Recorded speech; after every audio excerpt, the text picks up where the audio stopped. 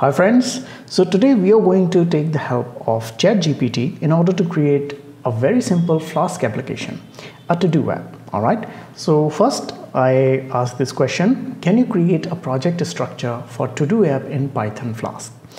Well, this is what it created, and that's a very beautiful structure, and it created it in like a few seconds. So let's copy this, and I have opened this sticky note and I pasted it. So we are going to go ahead and create this structure for us and then proceed with the rest of the code. Okay, so right now I have created a single folder to-do_app and opened it in VS Code. So now we are going to create the rest of our structure.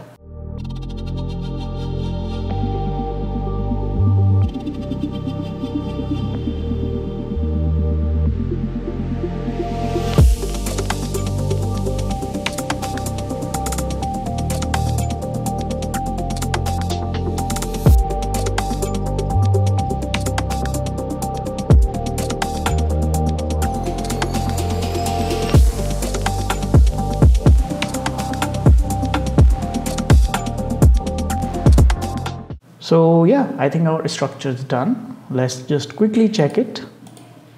So at the top we start with app, init routes model, great. In static we have CSS style, great. And in templates we have index, add and edit, wonderful. And at the top level we have the run file. So our structure is complete. Now let's quickly copy and paste the code. So the wonderful thing about ChatGPT is it is also going to show you what each of those folders is gonna do. So that's very handy if you actually want to understand what all of this does. But we are going to go quickly here. So I then typed I need code for each of those files. What this does is it keeps repeating your prompt automatically, and then all you have to do is provide a continue prompt so that it keeps on going with each of those files. All right, so our first file is init file, and it has generated code for that, and you can see it is using SQL Alchemy. Let's quickly jump over, click on init file and paste. Great. If you don't have any of these packages, then I'll show you in a minute how you can do that. All right, so let's proceed to routes.py file. Let's copy this code, click routes.py, paste it. Let's check for any error. Right now it has highlighted to do, so we don't have anything in models. So let's proceed ahead, and yes, this is our models.py. Let's copy it and paste it. Great. So let's hope the error is resolved. Not yet, but let's delete that, type T again, and yes, now it is resolved, so that's great. Furthermore, see, this is what I typed. So after typing all of that code, it stopped, but I knew that the project structure is not done yet. So I typed continue, and it spit out another code for us for index.html.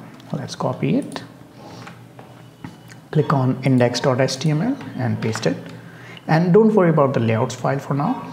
So as you can see, it has included our CSS style file.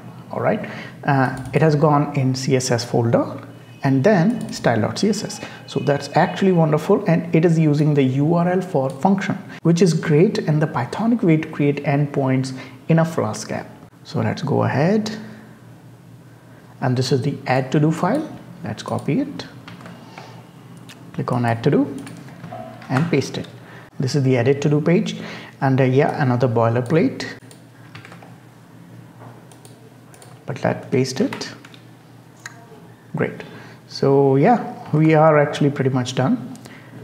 Then it stopped at this line. This is the HTML template for the, and that's it. So I typed continue prompt, and then it spit out this.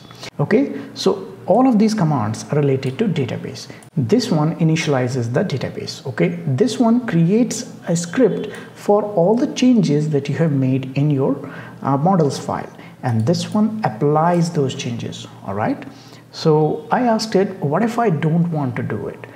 It again gave me this command.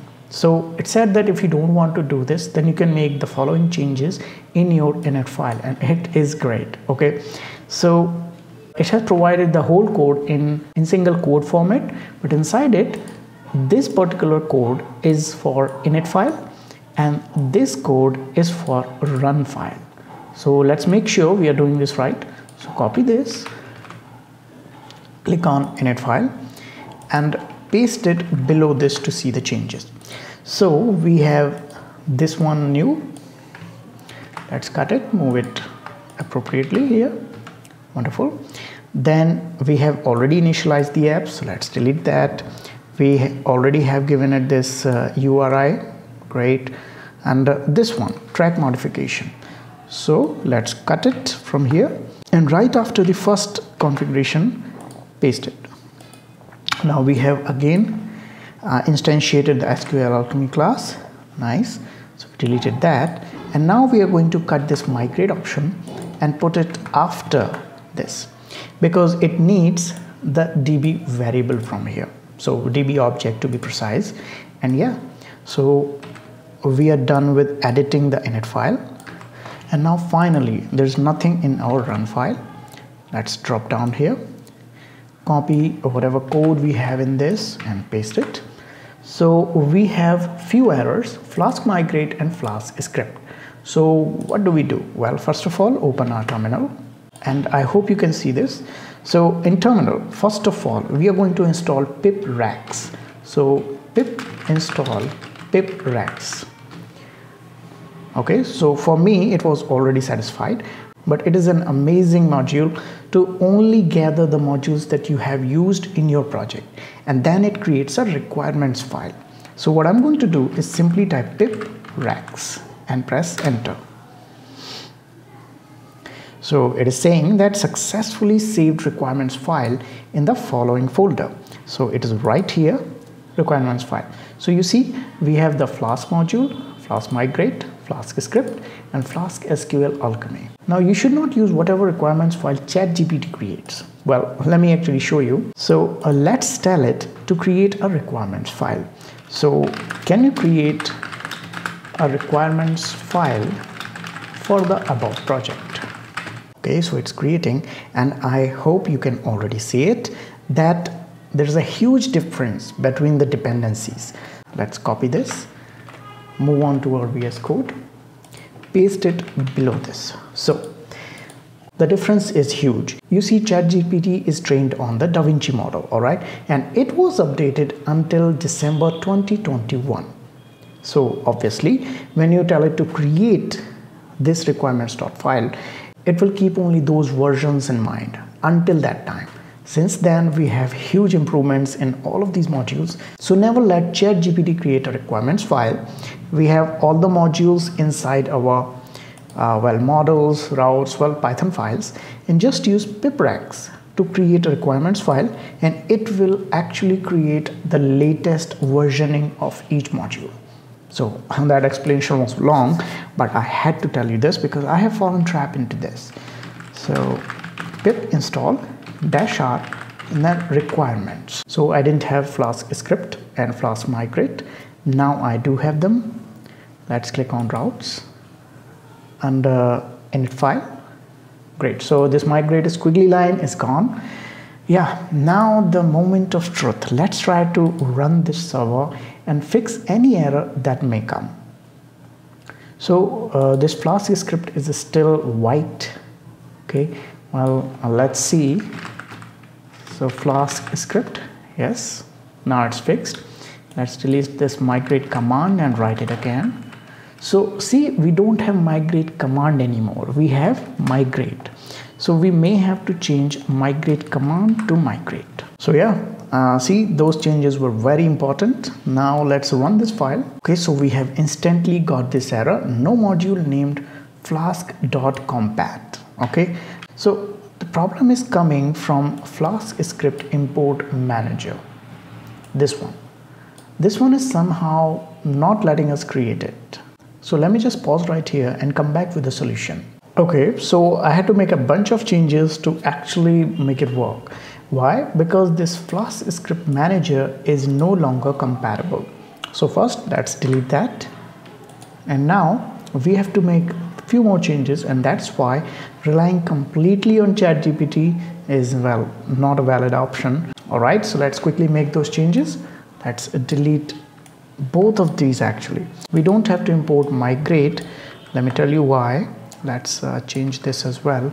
So we are actually going to directly run this app from here, and in init file we already have imported the migrate option. We are also creating our migration. What we are going to do is initialize our database and migrate both of them from here. So db.init app, and in that we pass the app itself. Furthermore, migrate.init app, and pass the app again. Now, in order to create the tables, you have to import the to-do file. So we have done so in run.py. So we are importing that, and we are going to create the tables from here.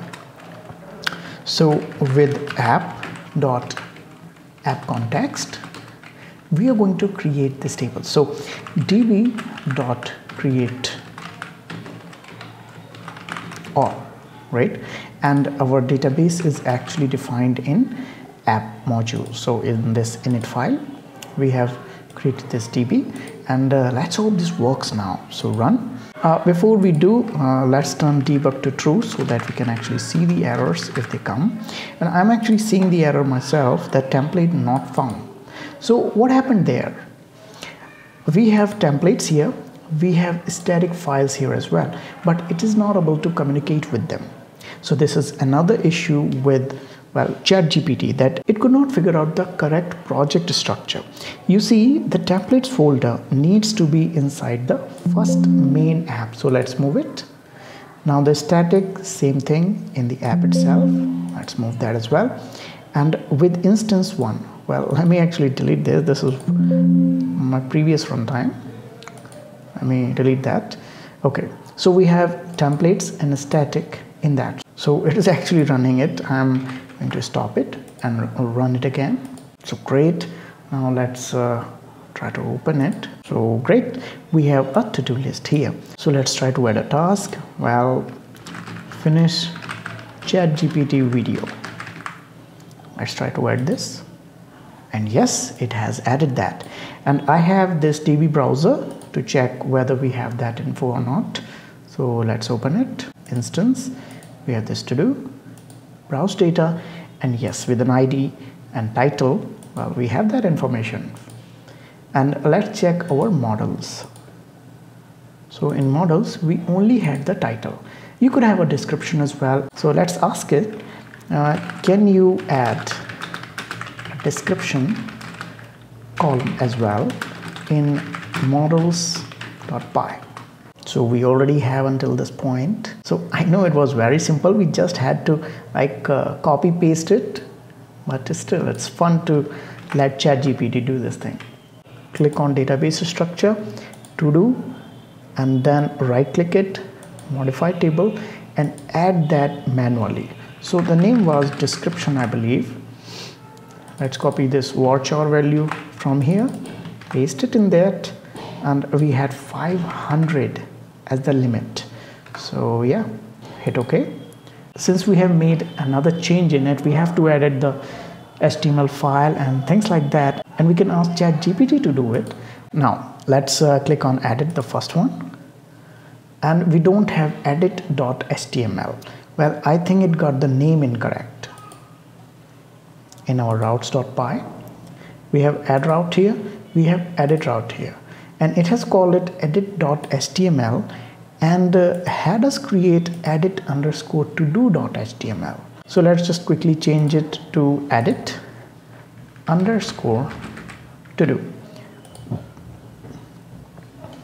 So this should work now. Let's refresh it, and yes, so we have it, finished ChatGPT video. So let's type finished. Let's save it. And yes, the first one is finished now.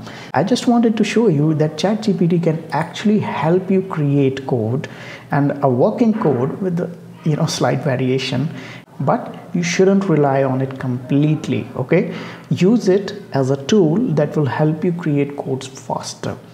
If you don't know Flask and you want to start from scratch, then you can actually check out my Flask related video, and see you in the next one. Take care. Bye bye.